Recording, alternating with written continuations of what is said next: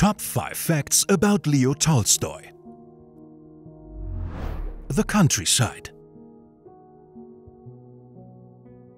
Despite being born into a wealthy family, Tolstoy preferred the simple pleasures in life.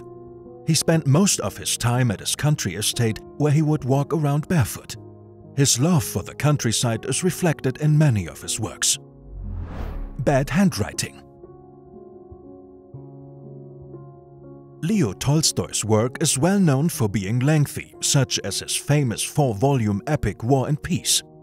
But to his editor's despair, Tolstoy's handwriting was far from ideal and would take months to decipher. He didn't like Shakespeare. Tolstoy never had a warm word to say about the English playwright William Shakespeare. One of Tolstoy's contemporaries, Anton Chekhov, once expressed the opinion that Tolstoy was intimidated by Shakespeare's work as well as his immovable status of the greatest writer of all time. Copyright.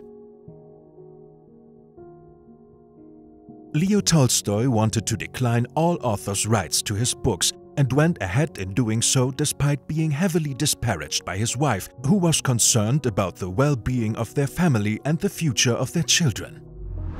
Glorifying poverty.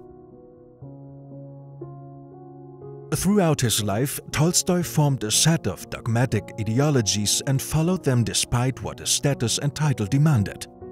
He eventually concluded that the right way to live was in destitution and poverty. When he reached the end of his life at the age of 82, this unwavering belief culminated in his final words, "How do the peasants die?"